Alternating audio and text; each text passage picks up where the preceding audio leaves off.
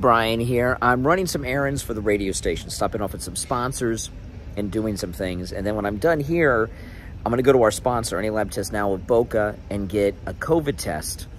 They have on-the-spot immediate testing, so I'm going to get an instant test. I don't think I have COVID. I think I have a cold, but I really don't have time to have a cold right now because I got this week and next week. I got a lot to do, and then the cruise, and I just don't have the time to be laid up with a cold, but I guess I'm not going to have a choice. So after I get my COVID test, I'm going to make a bed on the couch, get some chicken soup, and eat that, and then go to sleep, hopefully, until I have to get up in the morning to go to the radio station. It's really tough. I want to get as much rest as I can so I don't get sicker than I am. And having a cold is a little difficult for me because broadcasting, I have to talk.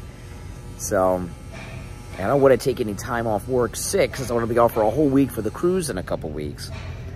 But I'll hopefully not get worse. I'm positive my COVID test is going to be negative. I think so, because I don't have any symptoms, but I'm just going to do it just to be on the safe side.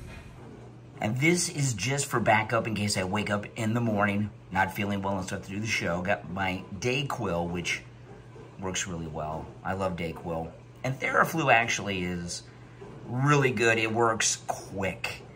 You know, when you got to be on the air and you're not feeling well, you need something that works and works quick to knock the symptoms out so that I can get through the broadcast. So I went and got a COVID test, and luckily it was negative. And it's very important for me to get that negative COVID test because everyone is going to know I'm sick because I'm on the radio and I'm sick and I sound sick and I'm complaining about being sick. And anytime you get a runny nose, anytime you have a sniffle, everyone's like, COVID, COVID, COVID. So I have to let everyone know whether or not I have COVID or not.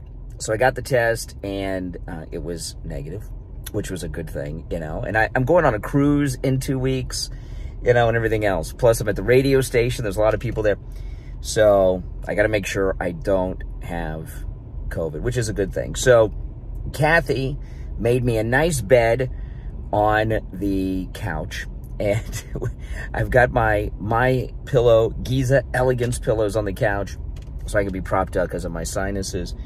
And I actually slept for a couple hours on the couch when I got home, and it helped me. I actually feel better because I got some rest. So I'm not going to do a podcast today because I need to get some rest. You know, podcast, a lot of work, not just the show itself. I then have to edit the show, which takes time, and it takes about an hour of production work after the podcast to get it ready, to get it uploaded to YouTube, get it uploaded to all the podcast platforms and everything else.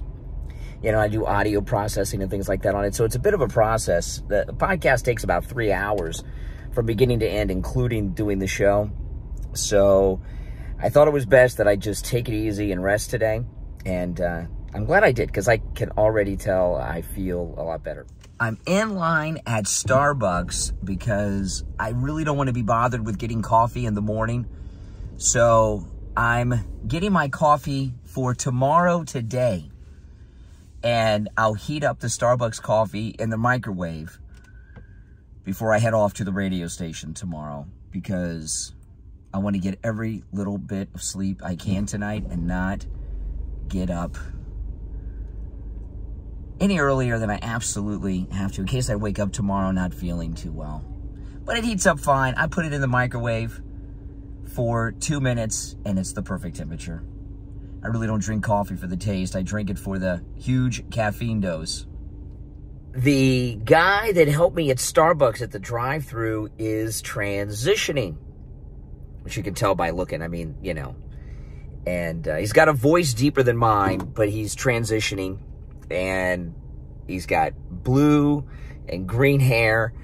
And then he starts telling me about his girlfriend. So I don't know what that was all about. I don't know if he is like just an activist who's trying to say like, this is what I am and I'm, you know, and I'm transitioning. I don't know what that was all about. But I did take my Trump hat off before I pulled up to the drive-thru because you can't trust these liberal wokesters with anything you consume in your body if they see a Trump hat, because who knows? If I got lucky, they would just give me decaf. If I was unlucky, I don't know what they'd do. Now I'm heading into Walgreens. There's a couple things I got to pick up.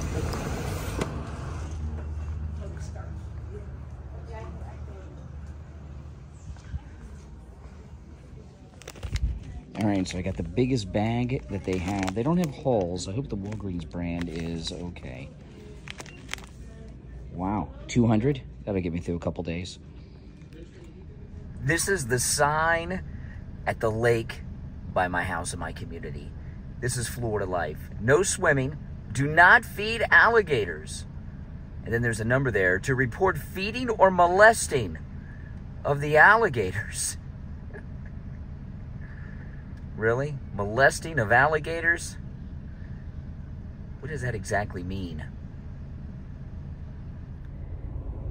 I'm home in my driveway. I'm going to go in my house and spend the rest of the day and night living like a liberal, which means laying on the couch watching TV until I fall asleep. I'm feeling a lot better.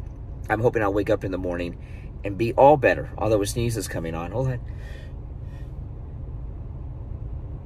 Nope, it stopped. I was about to sneeze and I didn't, but I am feeling better. Thanks for watching, guys. I'll see you next time.